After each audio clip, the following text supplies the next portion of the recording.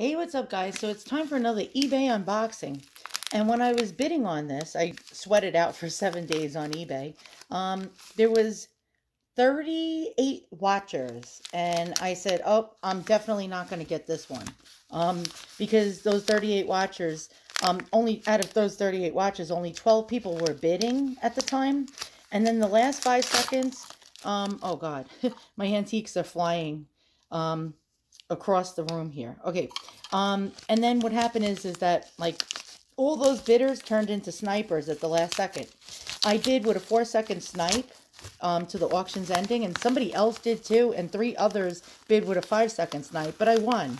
And so let's see what I have here. Oh wow, this is actually beautiful. Okay, so this is an antique Victorian purse, and let's just take a little gander, a little look at that.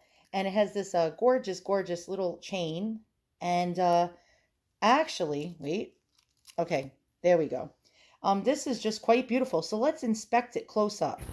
All right, so if you look on the bottom, we have steel cut beads. And steel cut beads actually were from the early, like I believe the Regency era. So going back to the late 1700s to the early 1800s, steel cut beads were very popular, and it went on, of course, until the end of the Victorian era. So we got these dangly beads. If you look close, we have metallic sequins, and if you look really, really close, you can see that they have tarnishing on them. I don't know what they're made out of, but they're quite old. Then you see a steel cut bead design, and then let's turn it around and see the design on the other side. And on the other side, we have a similar design. Let me just get the chain out of the way. With steel cut beads. And we see these like little stars and little flowers. Some of them missing, which is quite to be expected with something this old. And all along the bottom. Now, where was this made? That is the question. There is something dangling from it on this side. And let's see if there's any marking. Sometimes there'll be a marking on something this old. Most often not. And does it say anything? And it does say something. So let's try to zoom in on that. And try to... Oh, come on. Come on, cooperate. And let's try to see what it says. Okay. And, well, I can't even tell. Can you tell? Wait. Hold on. Let's try to get a better focus on this. And I cannot make that out. I cannot make it out at all. But it could actually be I believe BTSDE. I'm not sure, but that could be like some kind of like French type of like word for like almost like a patent, but it could not. I don't know. It might be French, and it's not telling us. Let's try to get a better zoom in there, because I like to do research on my antiques and try to find out what it is that I have. And okay, let's try to look sideways. Do we see anything? The answer is no. Let's pull it this way. And this is totally not cooperating. Let's check it out now. Do we see anything? And the answer is no. Will we ever know what this says? I don't think so. Hold on. All right. I'm going to try my best to try to see what this says. Registered, I think it says. RGD. Wait. It might be British then. Well, son of a gun. Son of a gun. Hold on. I'm trying to keep my hand steady. I'd never make a good surgeon, that's for damn sure. And yeah, I totally can't make that out. Yep, it's definitely not happening. But I wonder why there was a lot of interest in this purse. And what kind of purse is this? Well, they call these sovereign purses. And I'll show you why in a second. Now, I am not an expert. I'm going to tell you right now. I am not like one of those Antiques Roadshow hosts where I'm going to tell you what every single thing is and know 100% for sure what it is. But I do use Google a lot, and I do find out interesting information on the antiques that are in my collection that way. Now, let's try to open this up. Now, how does it open? It has a little button. Don't know if you could see that. But we have a little button on the top, and let's get it open. Okay, so now it's open, and as I look, I don't know, let's try to get the light. It's very hard to get the light in there, But as I looked on the very, very bottom of the purse, I see a couple of the little metal star sequins that were placed in there. Now this is made out of actually like some kind of suede. So the inside is like a chamois type of suede leather. And then you see this little compartment here that's almost like ruffled and very pretty actually. And I believe it held a special coin, and I believe it was a sovereign coin. So let's find out more information about these type of purses if we can. It's fun to actually Google these things. And that is one of the big reasons why I like to collect antiques, because I really, really, really enjoy. And how do you get this closed? Again, I am not an expert on these things. And actually, this is the first one in my collection like this. So let's try to get it closed if we can. Do you press the button and push it in? We shall only find out, I guess. Okay, so I learned a new thing. I learned that the way to get this closed is by pressing in the button and then pushing it shut. So that's the way you get something like this closed. But look how dainty and beautiful this is. And it's very petite and very small, which I actually like. I like the fact that it's very small and petite.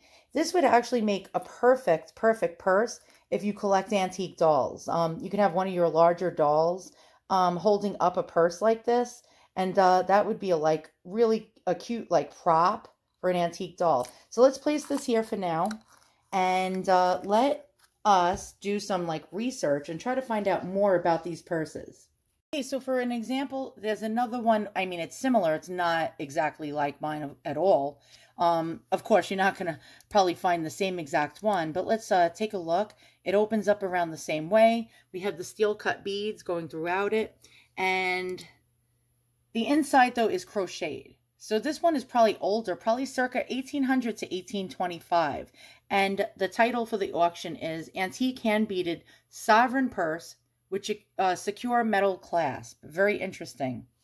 The next thing I wanted to show you was an article I found. Now, here's the same shape as my purse, but in black. Well, it was in an old ad in a magazine called Beaton's Book of Needlework, circa 1870. So now we're getting an idea about the age. So I'm assuming that mine is about 1870. It has that same little push button on the top.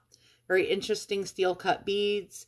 But this one has crochet with the beads on it. But we have a similar type of handle. And what it says here is, according to a brief history of bags and purses from the Hampshire Museum in England, sovereign purses were coin purses with metal fastenings. Okay, so mine has the metal fastening on the top. Small knitted, netted, or crocheted silk or cotton coin purses are also characteristic of the Victorian period and were known as stocking purses or miser's purses.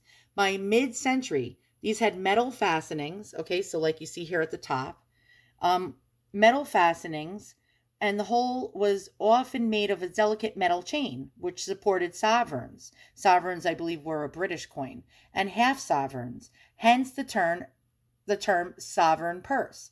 Chamois or chamois leather, okay, there we go, chamois, that's what was found inside our purse, was also used. So the interior or the outer part of the purse was made out of chamois leather, together with metal rings to secure the coins. Sovereign cases were of circular metal design with an internal spring to release a coin at a time. Now, mine don't have that in there, but they're still known as sovereign purses. So it says it is worth noting that in North America, handbags are still called purses, which may refer back to their introduction there from Europe after 1800, when they were still primarily called coin purses. Very interesting. Now, here's another thing that I had found. Let us take a look. Here's another sovereign purse that was sold on eBay. Well, it only sold for $38.38, but it's in really, really bad condition. It's pretty toasty. And this one has the same type of top as mine, but it's knitted. So it's more of a crochet type of purse. Yeah, that one's really toasty. I'm surprised it sold for that high. The purse that I bought ended up being about that same price with all those bidders and watchers. So I think I did pretty good. Now, here's something else that I found. Let me just try to find it. Here we go. So this is a whole article. I probably showed it to you before on my channel, and it's a whole thing about beaded sovereign purses. So apparently these are Regency. So from the Regency era. So from the late 1700s to the early 1800s, you had beaded sovereign purses. And here's some examples. This one is very, very old. Here's some other ones that are from actually two early 19th century examples. And this design went on for over 100 years. So you would see purses like this still in the 1890s, even about 1900, 1910, 1915. So you see the top, it has the push button like mine. Same with that one. But these are crocheted and beaded, and they have like little tassels on the bottom. Now, here's another one. And now these sovereign purses were generally just under 5 inches. They were really no longer or bigger than 5 by 5 or 5 inches. Most of them were even smaller. Here's two examples of like sunburst style or pinwheel designs, or they also call these pie crust shaped purses. These are very, very early. And again, we have the crochet. So you know the Regency ones, if you find them, mostly were crocheted. And you won't see, like, the velvet is more Victorian-ish. Here's another example, crocheted beaded purses. These are from 1800 to about 1825. You see that same shape as mine, almost like a pie crust or a round shape with the metal top. And this one has a latch that you lift up and down, and this one has a button like mine. And so as you can tell, through the decades and through the century, they really didn't change very much. So it is very, very, very hard to find a date for these type of purses. Generally trying to date them and figure out exactly how old they are very, very hard, because you would find them also in the Victorian era as well. So now I can sort of understand the interest in this purse, why it had so many watchers, why it had so many people bidding on it. Pretty much a lot of people actually wanted to add it to their collection, of course, because it is a very, very old early purse. Again, with these danglies, the chamois on the inside made out of leather. This is not a late Victorian one. And when I say late, I mean like 1890s, 1900, 1910. This is more of a 1870 and before type of purse. So my guess, if I had to guess, and again, I'm no expert, so don't hold me to it here. If you know, write it in the comments below precisely how old this purse is. But if I had to guess, I would have to say this purse was made between 1850 to about 1870. So another great eBay find, and I'm so glad I was able to share it with you guys. Thanks for watching, and I'll see you guys all soon. So long.